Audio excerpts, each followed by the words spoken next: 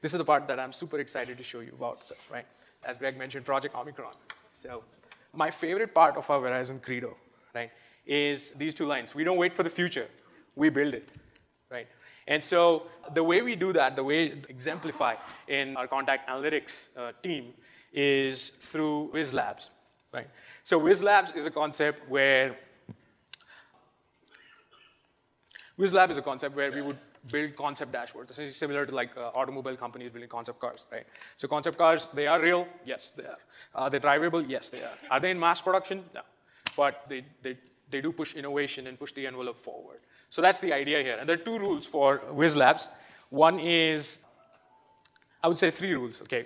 The first rule is it has to be an uncalled for project, right? And I use uncalled for in a good sense here, where it's not a client request, it's not a report that you have to generate to satisfy someone higher in the chain of command. It has to be a project that's conceptualized, idealized by the team members. 2 is it should be an interesting problem to solve, and you should think fundamentally and through first principles to solve that problem. So even if certain things have been done before, you should still think on a first principle basis. And number 3 is, I'll get back to number 3 when I'll showcase some of the geospatial views that it pertains to that. So, let me bring that in. So number 3 is that you have to glean something interesting from your day-to-day life. And so by that I mean you have to take inspiration from a non-work related environment, right? And so I encourage everyone in the team to build something, at least one uncalled for project in the year that's built by themselves, which they own.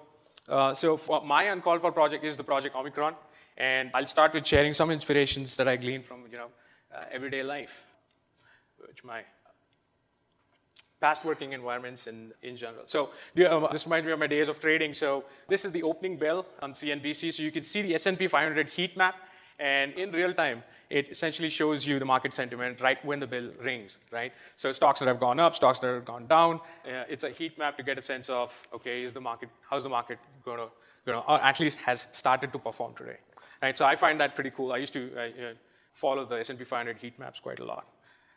One other one, due to my currency trading days, what I want you to focus on is on those area charts on the top right corner.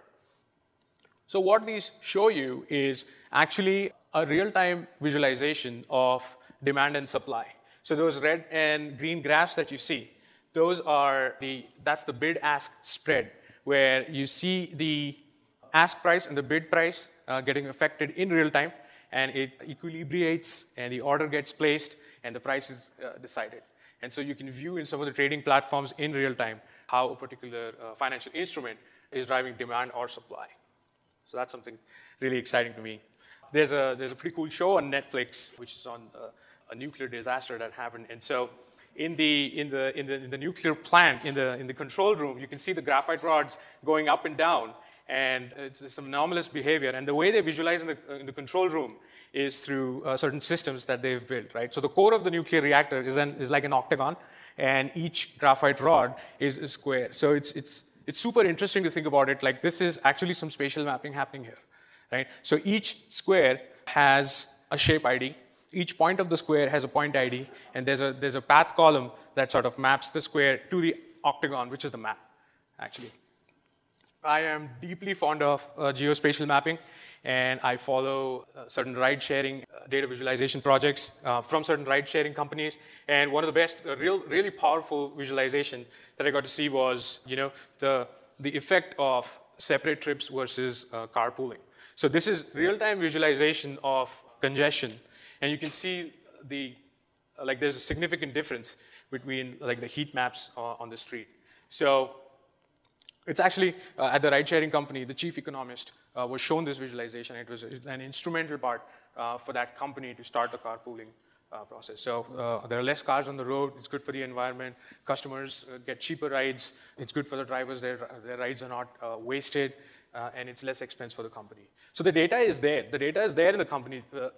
You have to find a way to visualize and to tell that story, which actually affects decisions majorly in the direction of the company. Another view is basically hexagons on top of a geospatial map, which was interesting. So these are actually the number of cars and not the time congestion that's in the traffic. So that's pretty stark difference with separate trips and carpooling. And then some of the visualization that we've done before, right? So geospatial mapping, we've done the heat maps, geospatial heat maps. So what this does is identify the pockets of zip codes where certain dispatches are high. And then you can click on certain states and you can filter on certain trouble types and really dive deep into certain pockets of zip codes which you won't find like in a tabular view. We've also done satellite maps. This is a Mapbox satellite map integrated in Tableau where it finds actual households that have generated dispatch. You can plug in the thresholds, it'll find you if a household has generated more than X number of dispatches. And you can click on that red dot to actually view the infrastructure on the ground. So this is Google Street View API integration within Tableau. That'll show you that. So when you think about geospatial mapping, I mean, when you think about spatial mapping, we usually think about it's like an outdoors geospatial mapping, right? But I mean, if you think about it, everything is coordinates. It's an X coordinate or a Y coordinate. I mean, if the matrix is real, the programmer has essentially in the schema, he has 3 columns, the X, the Y, and the Z coordinate. It's essentially geospatial mapping in a 3 dimension, basically. You would do that to animate. So what I was thinking is how cool it would be to take some of the outdoor geospatial techniques indoors and actually try to start viewing operational efficiency in our call centers on the floor. So that was something really interesting for me to work on the data for that. So if you see each Pentagon pod that is a shape, and so you can allocate a shape ID to that. Each point of that Pentagon is a point. There's a point ID for that, and the way it moves in the progression, you would set a file path for it to complete a workstation. And so the idea here was it'll be awesome if the supervisors on the call center floor can get to see near real time some of the operational metrics that's happening in the call center. So consider like an event like phone launches, like outages, weather-related events. How is the AHT being performed in near real time for some of these pods that are there?